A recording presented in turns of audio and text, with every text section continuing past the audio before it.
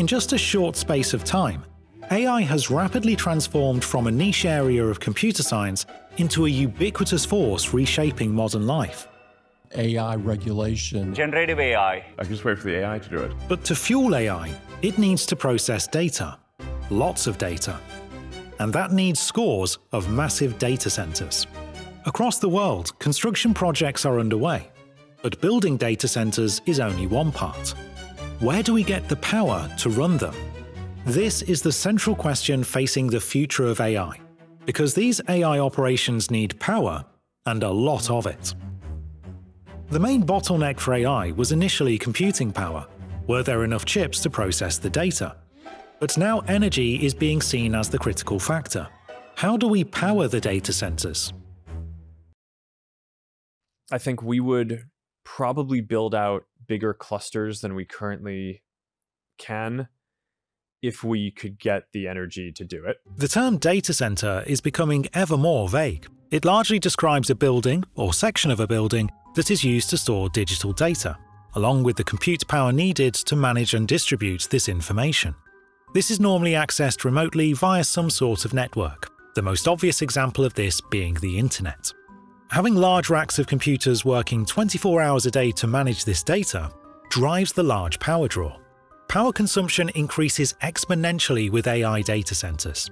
Firstly, it requires a huge amount of information to be stored, fed through, and created when training the machine learning algorithms. Secondly, the end AI tools require massive computational resources, including large amounts of GPUs to process and analyze large datasets when generating the end result. Large language models like ChatGPT and image generation models like DALL-E and Midjourney cannot be processed on devices like laptops and phones. They require communication with cloud data centers for every transaction. James Walker is the Chief Executive Officer and Director of Nano Nuclear Energy Inc., a company looking to provide cutting-edge portable microreactors and other microreactor technologies. We've spoken to a number of people that are trying to build data centers at the moment.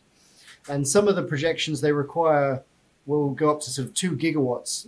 And those are just the conversations we're having. I'm sure there are other conversations that are being had at the moment where they are asking for a lot more than that. President Trump and his team envision a future in AI development where the US leads the world, powering everything from autonomous vehicles to military AI. But let's talk numbers. A typical AI data center can consume as much electricity as a small city.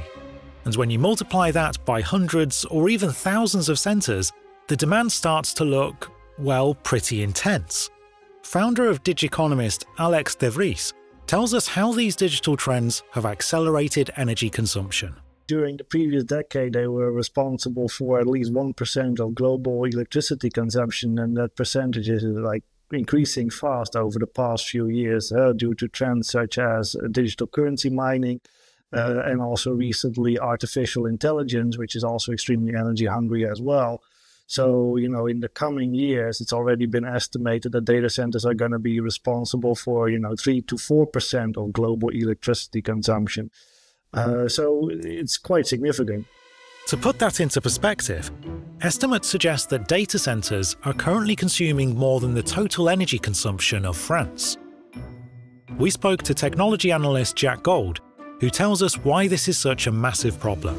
Elon Musk built a new XAI plant in Nashville, I believe it was. We looked at the power required to run that thing, and it's the equivalent of about 55 or 60,000 homes. And where are you going to get that from? Most electrical generation, at least in the US, is already on the edge. That is to say that you can't really increase it by 10 or 15 or 20%.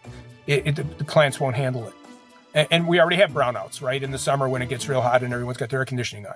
The energy grid is an interconnected distribution network of power lines and substations, delivering current from the source of generation to your house, while managing the voltage and amplitude to power home electronics at a consistent and accepted level. Modern power generation is made up of multiple different methods and technologies, primarily including coal, gas, nuclear, solar, and wind. Each of these offer benefits and downsides, often being implemented for different use cases and locations. For example, solar works better in sunny climates, and wind turbines are often placed offshore where there is more uninterrupted wind. Whether it's a few hundred megawatts or multiple gigawatts, these generation systems are only designed to be able to provide a certain amount of power to any given area. When a higher amount of energy is being consumed than expected, it creates a strain on the available resources and can limit supply to end users. Building new plants can be slow, costly, and complicated. So the question arises, does the United States or any developed country have the energy infrastructure to support massive expansion? It's true, some parts of the US are already experiencing power shortages because of data centers. States like California and Arizona, which have long struggled with electricity demand, are seeing increased strain on their grids due to the rapid expansion of data centers. And while AI is pushing us to the cutting edge of technology, it's also pushing our existing energy grids to their limits. Whenever a big energy consumer shows up on your power grid, whether it's a crypto miner or artificial intelligence-based data center, they start consuming a whole lot of power, and the supply typically doesn't just go up. It takes a long time to increase your available power supply. The only thing that might happen is that there are some redundant energy sources that you can reactivate, some old coal-based power plants that you can maybe trigger to provide the power that you need. But one of the issues they're having is that they just can't extend or increase their power supply anymore. They're already maxed out. So in that case, the only consequence is that, okay, they're just going to be paying more for power, because these are simple laws of supply and demand. The supply is the same, demand goes up, so prices go up.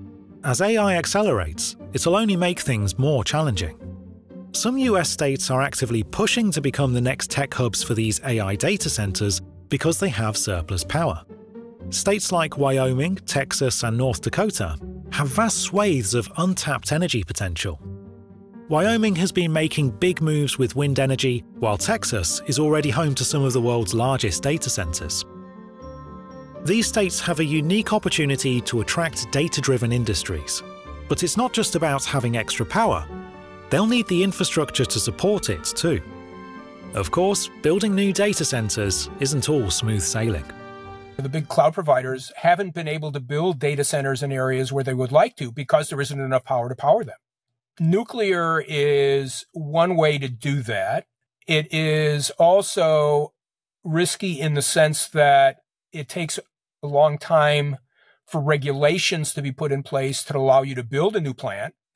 It can take a decade. The really big plants that we built in the past take a long time to construct, even if once you get the regulation. Nuclear seems like a good option for power generation, as it doesn't create greenhouse gases. However, these plants are complicated, from both a legal and construction standpoint, as well as highly expensive and time-consuming to build. Not to mention aspects like nuclear waste management and the expense of eventual decommissioning. For example, the new Hinkley Point C site in the UK is currently predicted to cost £46 billion or $58 billion, and not to be completed until 2031. That's a 6-year delay on completion and a staggering £28 billion over the original £18 billion budget. Renewable energy sources like wind and solar are growing, but they can't provide the consistent energy data centers demand. Renewables like solar and wind are heavily dependent on environmental conditions. No wind means the turbines can't spin. Too many clouds and the solar panels become inefficient. This creates an unpredictable and inconsistent method of power generation. Energy storage facilities are being widely developed to account for this inconsistency, including lithium-ion battery plants and renewable, more eco-friendly alternatives like gravity batteries and hydro storage facilities. However, these are systems that need to rely on a considerable amount of redundancy, both in storage and for extra generation in optimal conditions, which takes up more space and resources to achieve. The problem with them is that they are too intermittent. The data centers in AI need very little downtime on an annual basis, and you can obviously supplement that by having a very large footprint dedicated to, say, solar with big storage facilities, but then you're getting into quite a lot of expense and you're still not de-risking it, and you still need to have a lot of fallback systems for when power is intermittent and it is not the right season and conditions aren't optimal and your storage facility is being run down on. And then you run the risk of the entire operation shutting down and needing to fall back on something like diesel. That's why tech giants like Google, Amazon, and Microsoft are backing startups looking to provide the next generation of nuclear power plants. There are a number of startup companies that are trying to build smaller nuke plants, and they think they can build it very quickly. The question becomes regulations. Will the government allow it? And that's to be seen. Now, with the new Trump administration coming on board, it's much more likely they're going to be favorably inclined to allow that kind of technology. In my opinion, it's actually a good idea. SMRs, or small modular reactors, seem to be the magic answer to a lot of these power concerns. Companies like Last Energy and Rolls-Royce are looking to provide a bolt-on solution where data centers are able to have their own personal nuclear power plant to directly generate electricity for their needs. The modular aspect allows them to scale up as needed. There's also talk about implementing these into areas like container ships to address shipping emissions. Numbers are currently being thrown around, like the ability for a ship to run for 30 years without refueling. They've essentially done an assessment of all the available power systems that are available to them and decided that it's really only feasible that that amount of power can be generated by nuclear. And it has additional benefits too, like high baseload power. You can put it wherever you want. But their energy projections are huge. Like, I think over the next 20 years, they're going to require somewhere in the region of about 30 to 40% of increase in power that the United States is currently utilizing. Although in development, these SMRs still have a long way to go, predominantly in regulation. After all, safety is a major concern with anything nuclear. For the time being, we're seeing companies like Microsoft striking direct energy deals with the likes of the 3 Mile Island nuclear facility. This will provide them power when it reopens properly in 2028, after suffering the worst nuclear incident in US history in 1979. In the meantime, there's the question of how to balance energy usage for consumers versus AI operations. Initially, the new data centers envisioned by Stargate will need power from somewhere.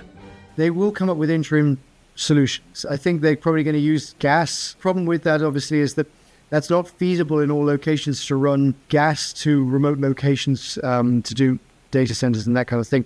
It would be the same problem if you were to try to install transmission lines from grids to for your data centers. And a lot of the grids cannot afford to lose that much power to a data center. And I think that happened to Amazon very recently, where what they wanted to buy off the grid got shut down essentially, and the utility provider was not allowed to provide them that power because it was too significant a portion of what the utility company was able to provide to the local population.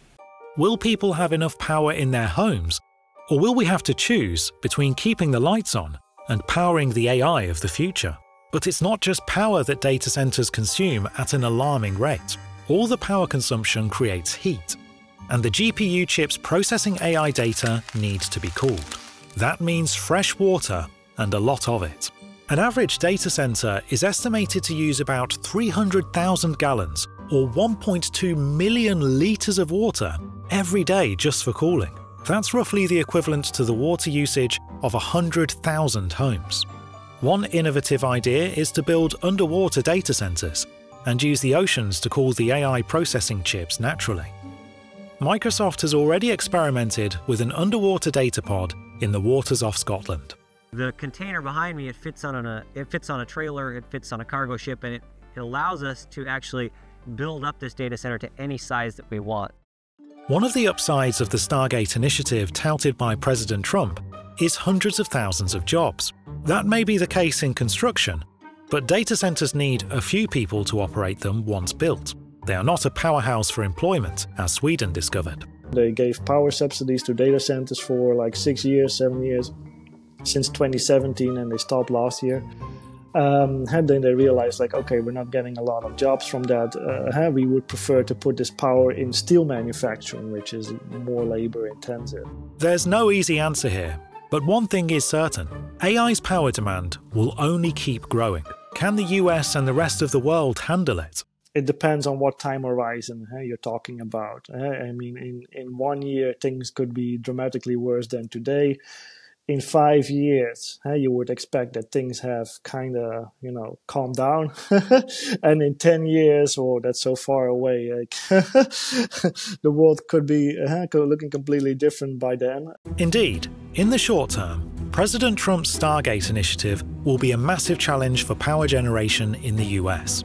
Even with some states having free energy supply capacity, the overall strain on the grid could push it to breaking point. With grid upgrades on the table, the future of AI-powered America will depend on how we balance power, technology, and the environment. Remember to hit the subscribe button and ring that bell to stay updated with our latest content. And while you're here, why not check out another one of our exciting videos? Thanks for watching, and see you in the next one.